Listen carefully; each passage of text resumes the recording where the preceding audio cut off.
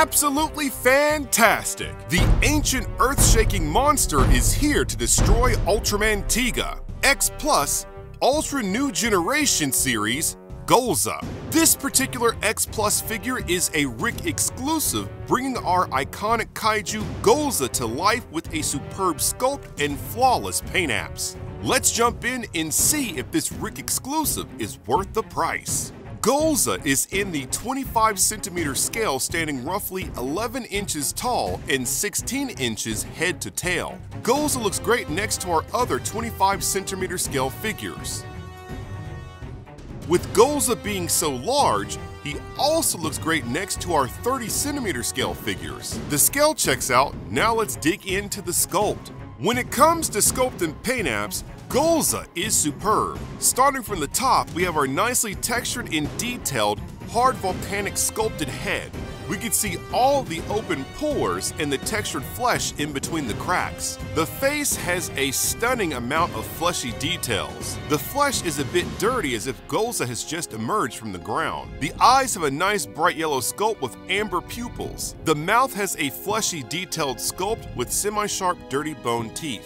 The chest has a stunning cracked weathered muscular sculpt. We have fleshy accents going around the abs. The abs themselves have a nice jagged rock-like sculpt. The shoulders and back have a smoother cracked sculpt. The arms have a textured muscular sculpt with metallic silver rivets. The claws are semi-sharp with dirty bone nails. The legs have a bulky, dirty, jagged, rocky muscular sculpt with even more rivets and a slight bluish tint to them. This looks really cool here.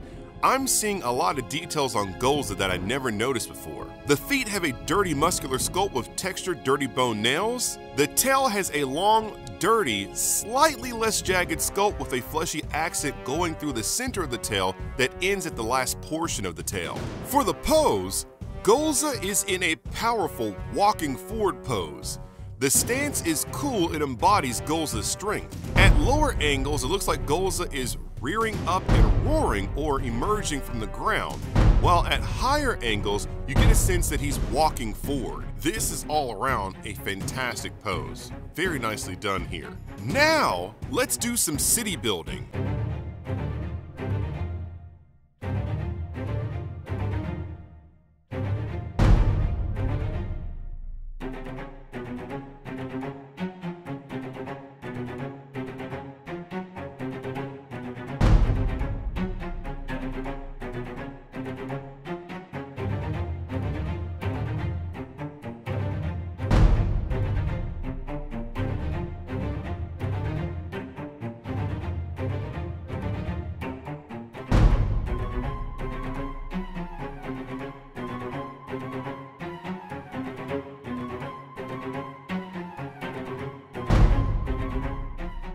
As a whole, Golza turned out to be truly superb. The sculpt is spot on and the paint apps are flawless.